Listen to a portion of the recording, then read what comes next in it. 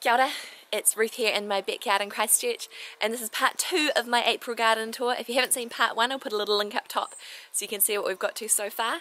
But we're just in the second part of the garden, and down here I've had some zucchinis that have gone really well and some that just haven't. I think part of it is that it's been growing in this tree mulch. It's only just been put down for the first year, and I think potentially the second year it's down it might be able to grow things better. Here we've started pulling off rhubarb to try and cook it all before it all kind of dies. As you'll see, the leaves are under here, we've got a pile of stuff. A lot of them, the leaves have actually got a bit frosted and the stalks are just all floppy and yuck, so I can't use them, so I'm making sure that I get all of them out before we have proper frosts. Some of our flowers, our cosmos, are still going really well, so I don't want to pull this out just yet, but as I said in the last video, I'm just trying to find some room around the bottom to re-enrich the soil and then put some things in for winter.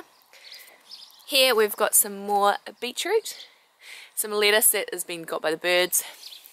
We have our broccolini, which I absolutely love broccolini, so we've been having some good harvests of that, as well as the leaves. We use these broccoli leaves quite a bit. Our beans, this plant is the only one that's had beans on it out of our scarlet runners. We've been getting a few a day now, not as many, but these little guys down here, they've just been taking all the energy and no reward, so these guys will be coming out soon. Got lots of marigolds being interplanted. Our tomatoes are slowly coming out. We're still getting some ripen, but then as I said we've got some splitting because of all the rain. Down here I've got a whole lot of purple sprouting broccoli, so these I'm really looking forward to coming. They are a little bit small for this time of year, so we'll see if we get any over winter. It might end up being kind of spring into early summer that they come out. This garden I've half gone through, so I had all the interplanted beetroot and carrots.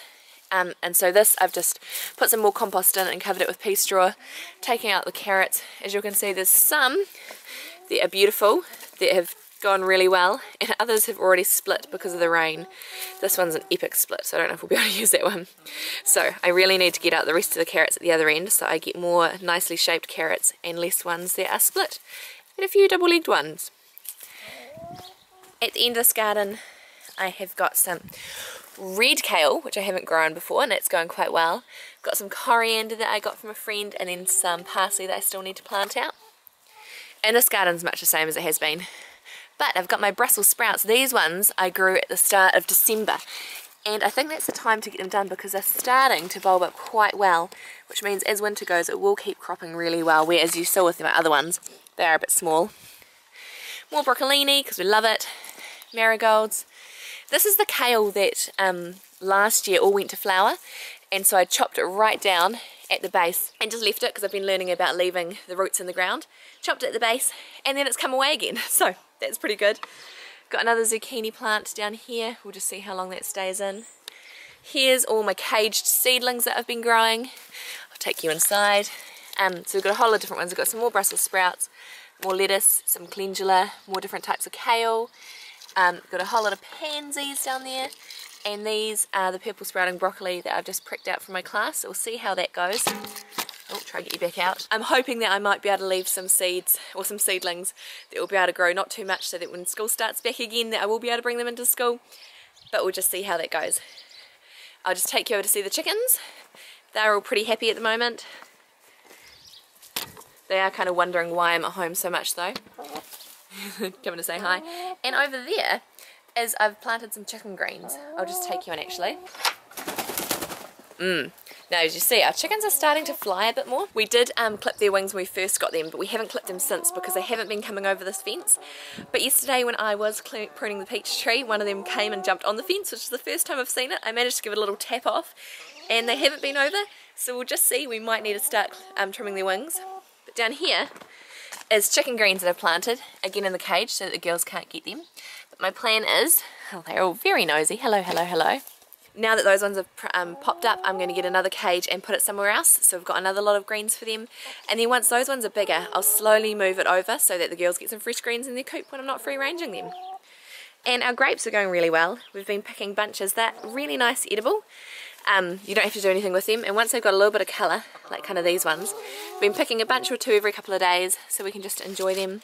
The birds have been enjoying them too, but that's okay because they are a free gift from our neighbours that have come over the fence. Okay, taking you back out of the chicken coop, I'll just take you over to see Oh, these tomatoes, yes, they are definitely splitting, so some of these need to come off. They're probably nearly all needing to come off, but I'm just holding out for that last little bit of sun. I really want them to be able to sun ripen so that we can get everything going. Down here, we've taken off the edge, so soon we'll be barking all of this and putting our new planter boxes there. On the deck we've got the wood that we're going to be using.